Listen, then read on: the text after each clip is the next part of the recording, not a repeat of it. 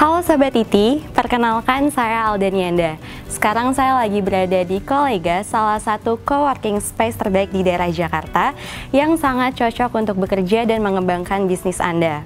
Speaking about business, kita tentunya perlu sekali membahas mengenai preparation tender documentation dan contract drafting.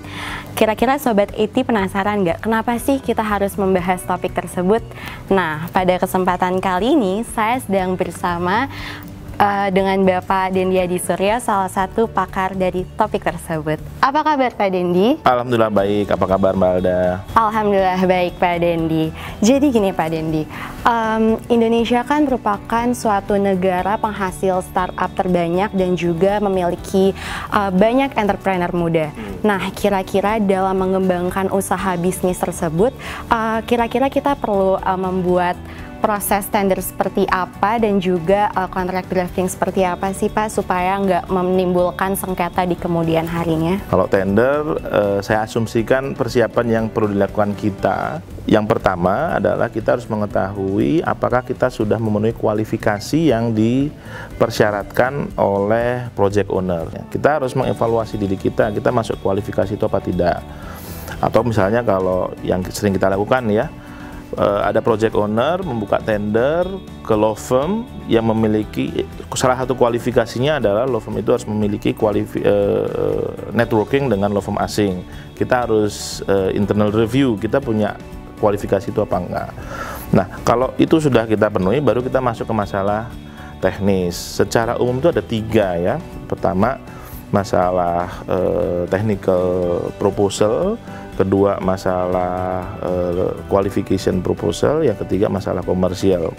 Kalau technical lebih ke kualifikasi kita, kualifikasi produk yang akan kita deliver, baik barang maupun jasa, cara kita mendeliver bagaimana, itu harus kita terangkan tuh dalam tender dokumen. Yang kedua tentang legal, legalitas perusahaan. Biasanya disebutkan kita sudah pernah ikut proyek serupa atau belum. Yang ketiga, komersial proposal, yaitu berapa atau package seperti apa yang akan kita deliver ke project owner. Nah, itu harus dibanding dalam suatu tender documentation. Si tender documentation officer harus mempersiapkan itu sesuai dengan tingkat kesulitan project masing-masing.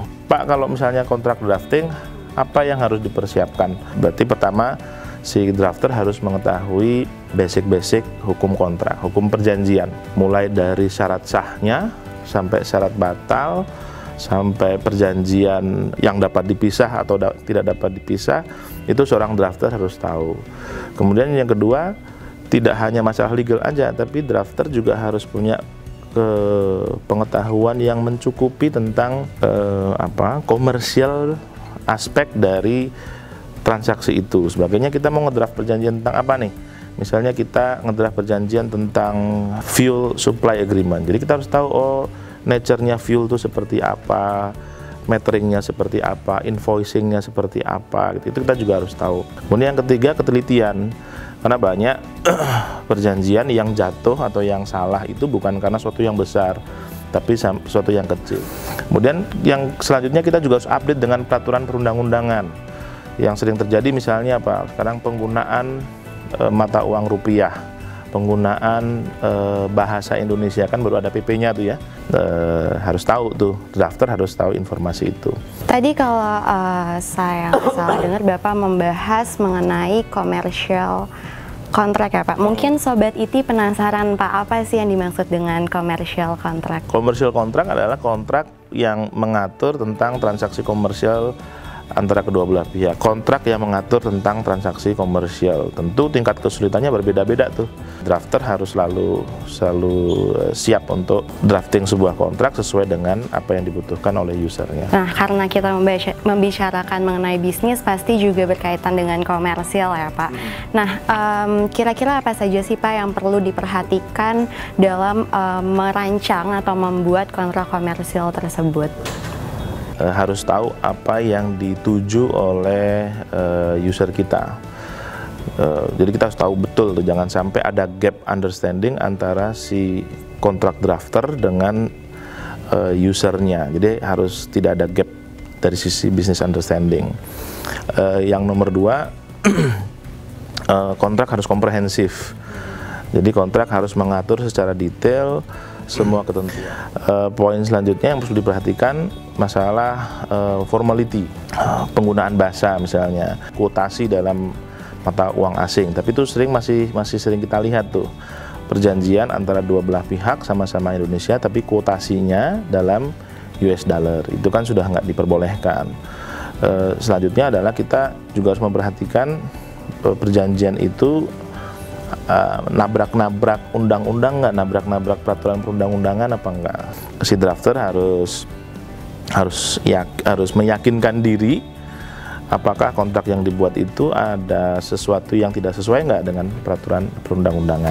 Nah, seperti itu Sobat IT, hal-hal yang harus diperhatikan dalam melakukan proses standarisasi maupun membentuk perancangan dari kontrak komersial tersebut. Karena keterbatasan waktu yang kita miliki, maka cukup sampai di sini saja cerita-cerita kecilnya. Iya. Karena kalau dilanjutin bisa 1 harian. Iya, bisa 1 harian. Nah, maka dari itu untuk Sobat IT yang penasaran banget tentang topik yang tadi sempat dibicarakan, kalian bisa langsung saja mengunjungi website dari IT Asia, www.it-asia.com. Sampai jumpa di workshop Preparation Tender Documentation and Contract Drafting. See you!